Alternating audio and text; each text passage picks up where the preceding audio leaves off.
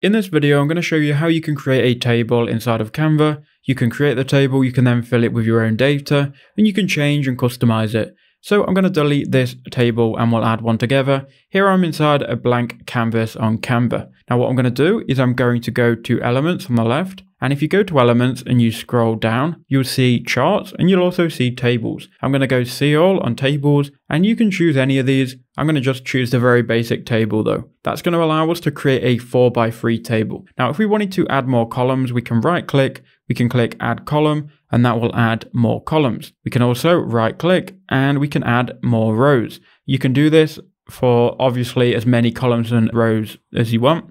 If you wanted to delete a row or column, just highlight it all by holding down Shift, then clicking at the start and end of the row or column, then right click. I can click here, delete row, and I can get rid of it. You can then click inside and you can add your own text. So I'll just put here text 1. You can then highlight it all. And what the annoying thing is, you can only customize the font inside each of these individual cells here. So we've got text 1, you can then go to the next one and type out text 2. The annoying thing, look, it doesn't remember what font size you were using, so you have to kind of like resize it for each individual text. You can drag out these columns and rows to make your text fit here as well. So however you need to customize it, you can do.